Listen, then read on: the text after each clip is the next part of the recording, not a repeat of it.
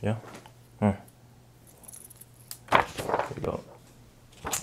Dog, you forgot something, man. What are you doing?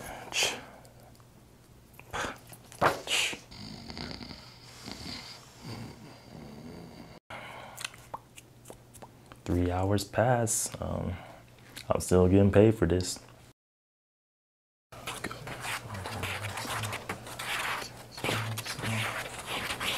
Here we go. Hey, welcome back to my channel. My name is Ronald. In this video, I'm going to be discussing Git, a tool used by software engineers. If you're new to this channel, I'll talk about coding, entrepreneurship, and my life in general as a software engineer. I also give tips and tricks on how to be a software engineer. If this is something you might be interested in, hey, subscribe to the fam. So no further ado, let's get into it. You thought I forgot it. All right, let's talk about what is Git. Git is a version control. Now, well, what is a version control? A version control is a piece of software that keeps track of the history of the software code. This piece of software allows software teams to work faster and at scale. So pretty much allows a lot of collaboration and allows you to develop products way faster when using this software, especially if you're remotely, whatever. Just imagine a piece of paper that multiple developers need to edit on this piece of paper. Before version control, before Git, developers had to pass around like files and piece of paper to make redactions to this piece of paper. And pretty much it was just a very slow way of developing code. It got tired really quick. With Git today, it makes it where this single piece of paper is allowed for multiple developers to edit on this piece of paper. This leads to better ways to collaborate with other software developing teams, and also speeds up the development of the software products. In this video, I'm going to show you some fundamental Git commands you'll probably use on a daily basis or when you first start out building software applications with a team. There are an assortment of Git commands out there, and I'm not going to go over every single one because it's so extensive, but I am going to go over the main ones today. But if you want to, check out the other, documentations, other commands, I'll put a link in the description to check out the documentation for Git. So I'm going to preface by saying I'm not going to be, installing Git because I already got Git on there. I'm also going to have like a link below where you can install Git. However, if you want to follow along, you will need Git, a GitHub account, and also a terminal or a command prompt of your choice. Most likely one that's provided by your operating system. And that's pretty much it. All right, let's get started with a storyline. So you were told to get a machine up and running for this existing project to fix this bug. The source code is on the company's private GitHub account. The DevOps engineer sets up your account and you receive your credentials. The first thing you have to do is get this source code on your local machine, aka laptop. All right, so there's two things you have to remember, and there's two different types of repos. There's a local repo and a remote repo. I'm gonna go back and forth using these terms during this video. So just know when I'm talking about local, I'm talking about your laptop, your personal physical machine that you can touch. And when I'm talking about remote, I'm talking about a server far away that holds your source code files that you can't touch. All right, so the first thing we're gonna do is try to get the source code from the remote repository so we can put it on our local. So first thing we're gonna do is go to GitHub, which is the remote repository, and clone that resource and put it on our local. So on the remote, you have to copy this link right here. We're gonna do a git clone and paste that link we got from the remote repository. All right, so this is gonna download the source code in this directory that I want it in, and it's gonna create a whole new folder, and we're just gonna go from there. All right, so it did it. Now we can go check that out. So as you can see, that is what it downloaded. It's right here. And we got the source file here. So I'm gonna open it up in my notepad here. So I'm gonna use Notepad for the editor. You can use whatever notepad editor you wanna use to edit this. So we did the git clone and everything. And typically when you do a first git clone, it's gonna give you a prompt to do like a credentials, and yeah, I don't feel like taking off the credentials off of my computer, but typically it gives you a prompt that goes through this whole thing, putting your username and your password for the user for the GitHub account, and yeah, you just go from there. All right, so now we got it on our local. now we're gonna see what kind of branches that we have. We should only have one branch because when you clone a repository, it should just give you the default branch. And typically that's the reason behind that, because it could be like thousands or hundreds of branches on a remote repository. You don't want to download every single one. In order to see the branches on your local, you have to do this command, git branch. But first we got a cd, we have to go into the directory test, and we do a git branch. All right, so we only have one on there. And if we go back to the remote repository, you see we have three here. We have this develop one, and we have this sj123 bugfix empty file branch. So the first one we're gonna check out is develop. And in order to do that, we do a git checkout -- track origin / develop, and then we press enter. All right, so now it says switch to new branch develop set up to track remote branch develop from origin. So typically it will follow this format every single time you want to check out a branch from a remote repository. The -- track is a flag option and is mainly used to keep track of changes in the remote version of that branch on the local.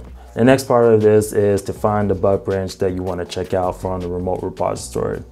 Sometimes you might already know the remote branch / name or tag, or you want to find a feature bug or hotfix branch to work on. If you want like a list of all the branches, you can use this command.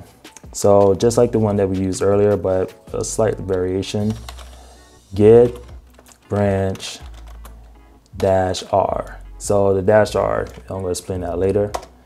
And as you can see, now we see all the remote branches on the remote repository. The -r flag is used to specify to look for remote branches. Just like with the git branch without the -r, that is specifically for your local. All right, so now we found the bug branch. Now it's time to check it out. All right, so in order to check it out, we're gonna do the same thing that we kind of did with develop, but a little slight variation.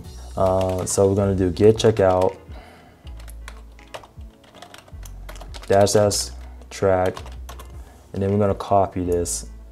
So cool little trick, I use control insert, and then I do a shift insert, and that's how I copy from the command line.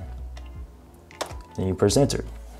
All right, so now we switch to the bug, and we can check that out right now by doing a git branch. And now we're currently on the bug branch. In our editor of choice, we're gonna make changes to the code to fix the bug. Now it's time for everyone on the team to get those changes. You can do the git status command to show the files that you want to stage. So, all right, let's do that first. So git status. All right, so as you can see, there's no changes currently on there, so it's nothing to commit. So we're gonna go to our editor. We're gonna make some changes to commit. So fix empty file, and we're gonna push save. And now we go to the git status, do the git status command again. Now we see that this is the file that we modify and is ready for staging. So these are the stages that haven't been staged yet and are ready to be committed. So now we're gonna go into the next part of this, and now we need to add that file to the directory. So there's two ways you can do that.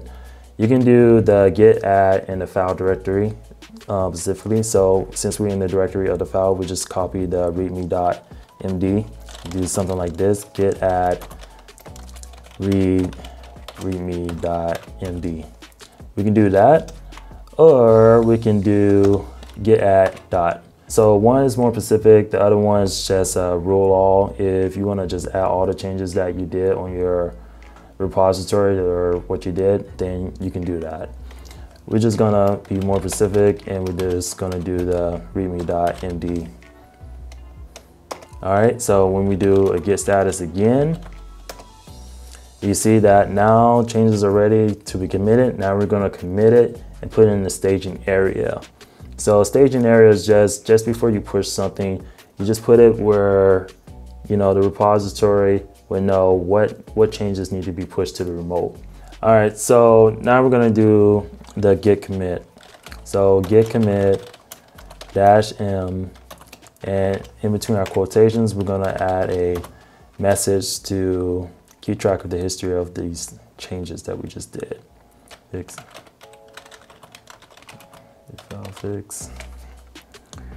And we're gonna press enter. Now we have one file change and one inserted for staging. So here we go. Now we're gonna check out the git status, and now you should have nothing in your working tree, which is your current working repository, saying that there's no changes on there. So there's a working tree, there's a staging area, and there's a push to the remote. So working tree is on your local, and typically no one has that other than you, and that's pretty much it. All right, so the last thing we're gonna do is a git push. And since we did that whole track, like dash track thing, that makes it where you don't have to do this whole -u origin push kind of like command. You just do a git push and it knows exactly what remote branch that you're tracking to push to, and it's going to automatically push to that branch. All right, so now we're going to do a refresh on our remote repository.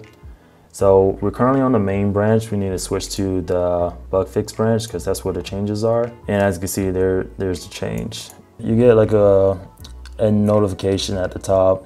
You had some recent pushes change. Do you want to merge it to a particular branch? And more likely you'll merge this to develop, not main, because usually main is used for release and final cuts of release versions of software.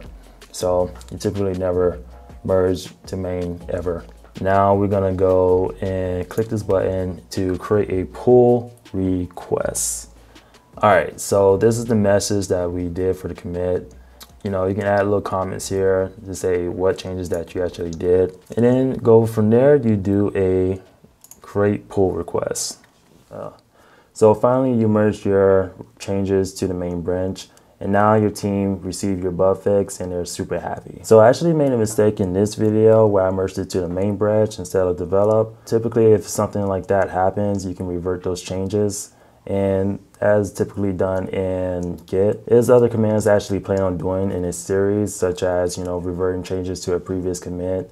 Also, what's the difference between fetch and pull, and what's the difference between merge and rebase, etc. You know, look out for those videos when they come out. So if you enjoyed this content, you know, give this video a like, and also, you know, comment down below if you're looking forward for more in this series as far as Git and how to use Git and some other tools that software engineers use on a daily basis. And, you know, give this channel and subscribe if you enjoy this content and if you want to see more. So until next time, peace.